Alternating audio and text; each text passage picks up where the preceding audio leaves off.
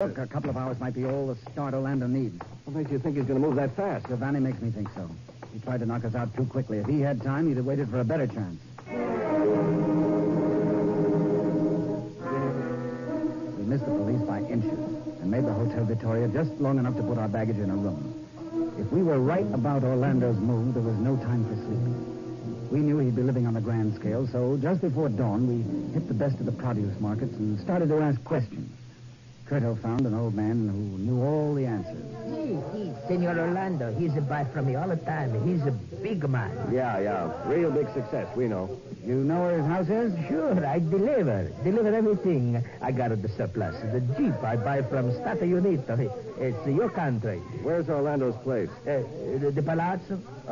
You know where's the church? Which church? Santo Spirito. That's south of the city near Monte Pellegrino. See, that's the one. Orlando, he's living the Palazzo. It's a big white palazzo after you pass the church. Why you ask about him? You know him from someplace? Yes, we know him. We looked him up once back in the United States. Huh? Yeah, for 6 years we looked him up. Hey, you want to ride with me? I gonna go by the Orlando's Palazzo. What do you say, George? Well, side curtains on this Jeep, and it's something Orlando must be used to seeing. Better than driving past the place in a hired car. Hey, you gonna come? Yeah, grazia. We'll come. Si, andiamo.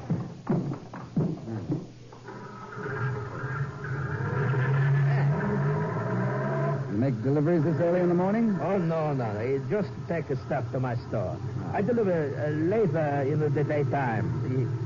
How long since you seen Senor Orlando, A long time. Back in the Stata Unita, That's right. You don't see him since the accident, huh? What accident? With the automobile. He's got accident. When was this? 2 months ago. Oh, he hurt badly? No, I don't think so. Only his face. I see him walk around all with a bandage on the face. The first time I see him without the bandage, I don't know who was the same man. He's got no mark on the face. He's no scar, you know? He just look like different man. That sounds like a plastic surgery job, Curto. That's what it sounds like, all right. It was bad enough when we knew what he looked like. What you say? What's the matter? Nothing. Just a little problem we've got here. The new face isn't going to hurt his chances any when he tries to make his sneak. We've got to know what he looks like now. If you want to see him, you go in the afternoon, after lunchtime. He's a sitting garden by the palazzo. You'll have to pick up a camera someplace. Fine. How do we get near him with it? Well, there's a tarpaulin on the back of the Jeep. We can throw it over a couple of crates, hide under it, shoot a picture without being seen. We hope. Hope or not, we've got to get that picture.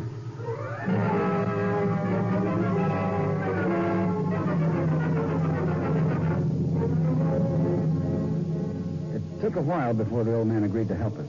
He didn't understand what we wanted or why we wanted it, and, of course, we couldn't tell him. Curto told him something in Italian that seemed to pave the way, and shortly after noon of the same day, we were under a tarpaulin on the rear of the Jeep when it stopped near the White Palazzo. There's nobody in the garden, George. Thought the old man said Orlando was always there in the afternoon. Well, he's wrong today. Curto, we're too late. Too late. Throw the tarpaulin off. How do you know we're too late? What do you see? The house door is padlocked from the outside. And the sneak is on, and we've lost it. We've got to stop him. George, he might be headed for any port in Europe by plane or ship. Which way do we go? First, we've got to get into that house. Come on. You think he might have left something behind? Something that might tell where he's headed? If he didn't, we're finished. He could land at any one of 1,000 points in the United States. He's been planning this for a long time.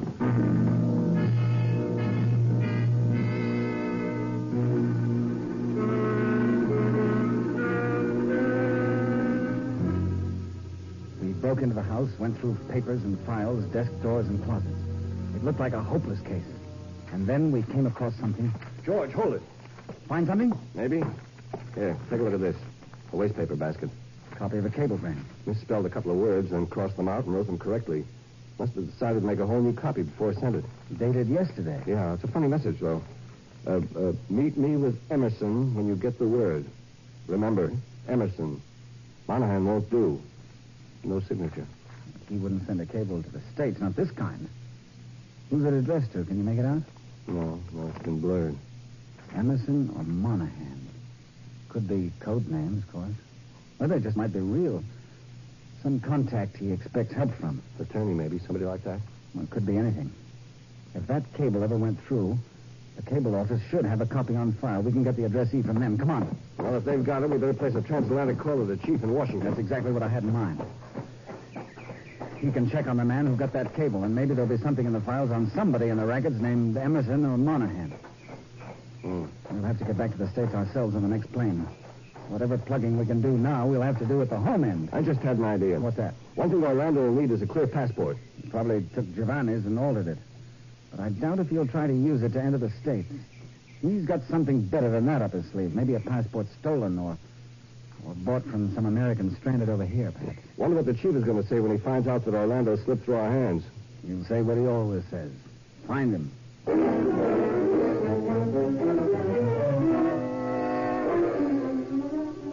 The cable had gone through all right. We got the address, a place in New York, and forwarded the information to headquarters. Then we boarded a plane for home. The chief met us when we came in at Idlewild Airport. Well, the address on that cable was phony. You mean it was never delivered? No, it was delivered all right, but there's a vacant lot at the address. How could delivery be made to a vacant lot? Messenger boy said there was a man waiting there when he came along looking for the house number. Could the kid describe the man he gave it to? No, vaguely. Not enough to help us. Came through at night. The street was dark. Oh, my car's out this way. Well, how about those two names in the cablegram, Emerson and Monahan? Anything on those? No, not a buzz. Nobody but those names ever associated with Orlando or his mob. Too bad we didn't get our tip a little earlier. If we had, I know you would have stopped him. If he came in by plane, he's probably already cleared. No, I've been watching the planes closely. We fingerprinted a few people we weren't sure of. Orlando will have the same fingerprints he had before. Now, here's the car. Well, unless Orlando's on a boat headed this way, it looks like we're licked. Until we find him, I mean. Now, we'll know he's here. Won't be hard to tell. We'll be seeing a lot more newspaper stories about white slavery and dope addiction. That's what we're letting ourselves in for if he gets past us. That's what I hate about it.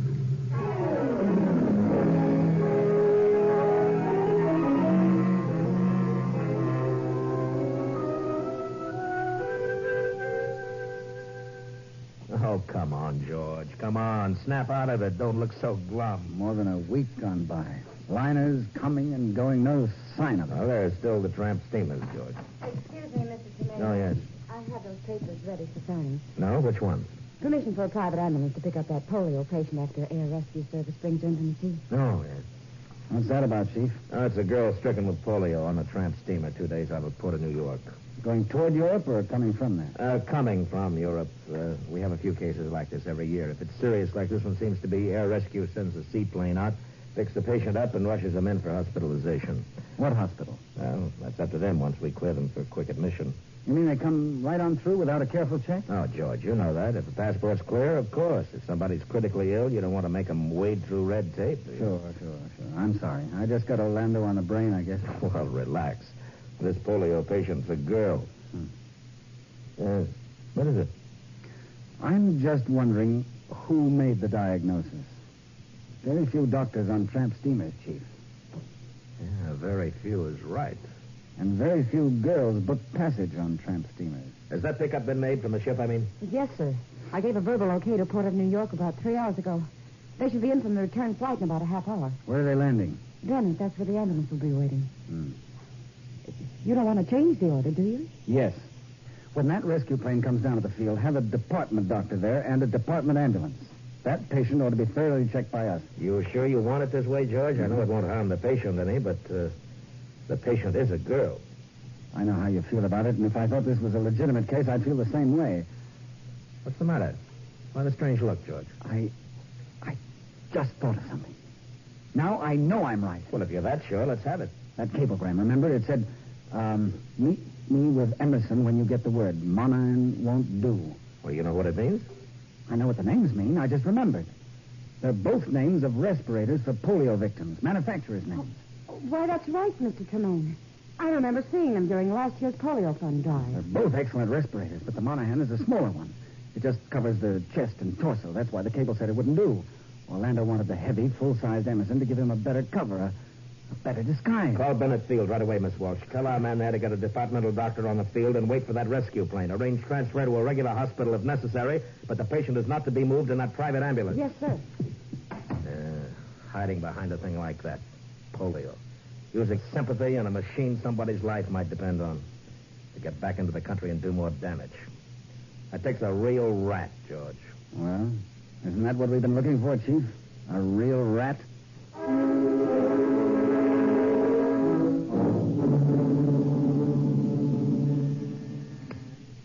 New York on extension 3, Mr. Tremaine. Oh, thank you. This is it, George. Hello, Tremaine speaking. Ah, good. Fine, keep him there. Yeah, good idea. I'm with that all the way. Goodbye. Well, that's it, fellow. It was Orlando, then. Yeah, it was him. Hale and hearty, too.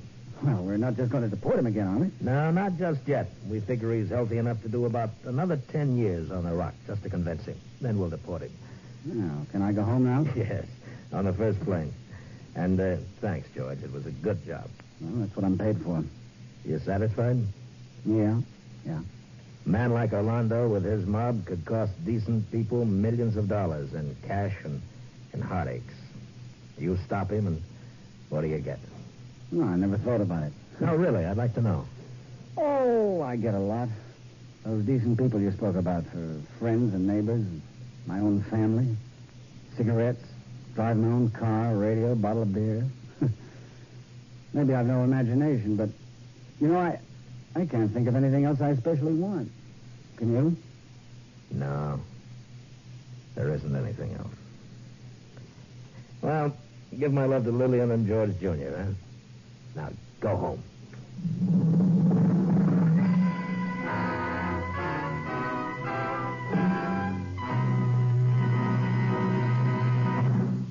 This is Douglas Fairbanks again.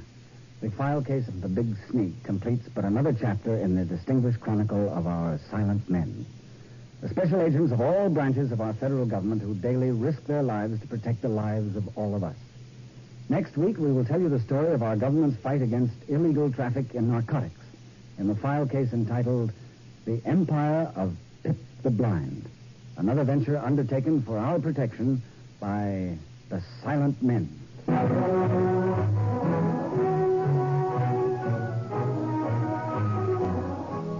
The Silent Men is produced and directed by Warren Lewis.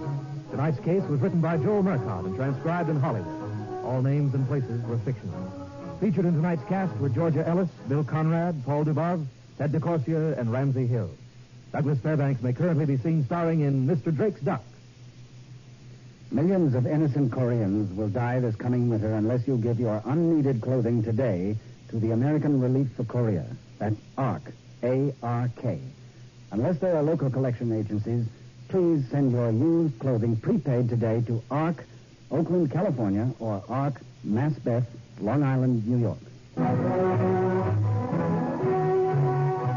Listen again next week and every week to other factual cases involving the law enforcement adventures of the special agents of our federal government, for they are the Silent Men.